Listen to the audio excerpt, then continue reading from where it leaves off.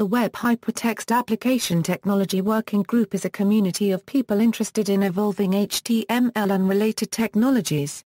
The WHATWG was founded by individuals from Apple, the Mozilla Foundation and Opera Software in 2004. Since then, the editor of the WHATWG specifications, Ian Hickson, has moved to Google.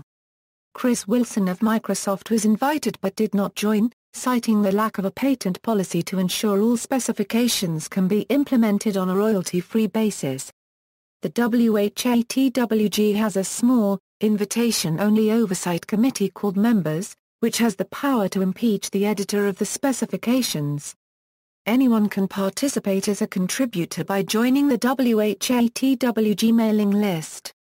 History: the WHATWG was formed in response to the slow development of World Wide Web Consortium web standards and W3C's decision to abandon HTML in favor of XML-based technologies. The WHATWG mailing list was announced on June 4, 2004, 2 days after the initiatives of a joint Opera-Mozilla position paper had been voted down by the W3C members at the W3C workshop on web applications and compound documents. On April 10, 2007, the Mozilla Foundation, Apple, and Opera Software proposed that the new HTML working group of the W3C adopt the Whatwg unregistered trademark HTML5 as the starting point of its work and name its future deliverable as HTML5. On May 9, 2007, the new HTML working group resolved to do that.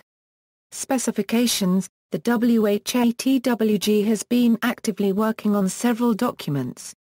HTML is the fifth major version of the HTML specification and has been adopted by the W3C as the starting point of the work of the new HTML working group. The renaming from HTML5 was part of change announced on January 19, 2011 that the specification for HTML will be a living document that will have continuous changes as necessary.